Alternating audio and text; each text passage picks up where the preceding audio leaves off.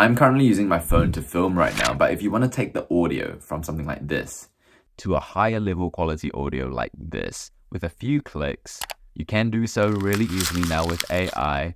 It's using a software called Adobe Podcast. So first, you want to search up Adobe Podcast, and you want to click on this one, and then you want to sign in.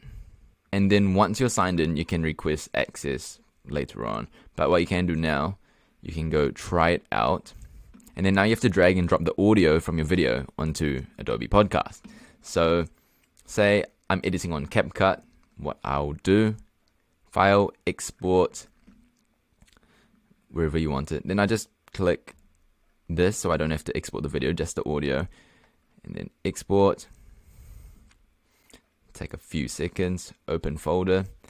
And then I can just drag and drop that onto here. If you're on Final Cut Pro, it's a very similar process. File, share, export file as you would normally. Settings, then usually it'll be video and audio. Just select audio only. And then next. And then save. And then you're done. So then you can now drag and drop whatever audio file you've got. This was the one from CapCut where I clicked open folder. Drag and drop the MP3 audio onto here. It will take a few seconds. Okay, so now it's done. I'll click download.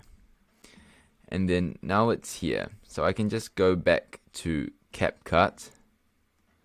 And then it should be under my downloads. So I can literally just drag it here onto my imports. Drag it here now. Should align perfectly. If I highlight all this, and then I can turn audio to completely negative, and this is the enhanced audio now.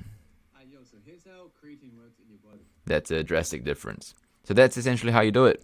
Thanks for watching. So my name is Junius. I'm a 5th year medical student in New Zealand, and I help health professionals grow an online presence. And if you would like your editing outsourced, or if you would like growth strategies for your own personal brand, or any other further tips and tricks on how to edit and enhance your videos, send me an email with my email in the description below. Thanks for watching, and I'll see you in the next one.